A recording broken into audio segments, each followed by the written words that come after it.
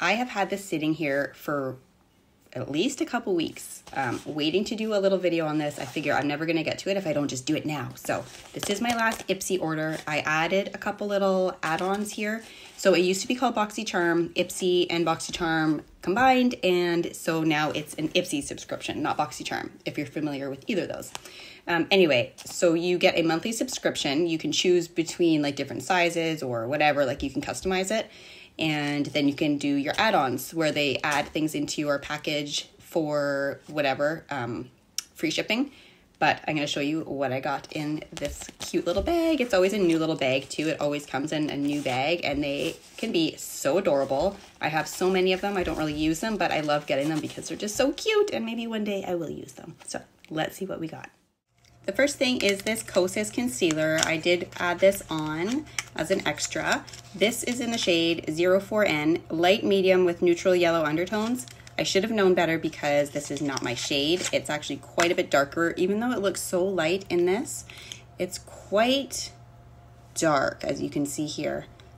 Now, this would be really good for someone who has a deeper skin tone than me, maybe a couple shades lighter, or if you have the purple under your eyes, because the yellow undertones here are going to neutralize the purple under your eyes. So this is a really good concealer by Kosas. It's just not my shade. That's the only problem with this one.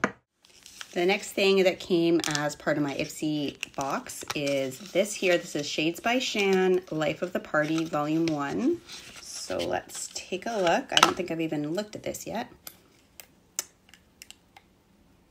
I can't do anything with these nails. They look pretty, but they're really hard to do anything with.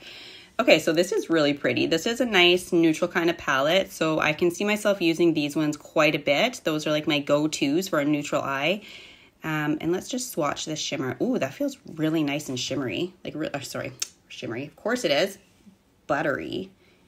And yeah, that looks pretty, but it's just not my favorite go-to color. It's kind of like a purpley. I don't know if you can tell on there, but there's that little quad. That's adorable.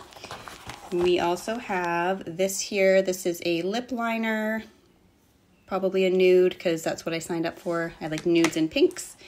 And a couple more items here.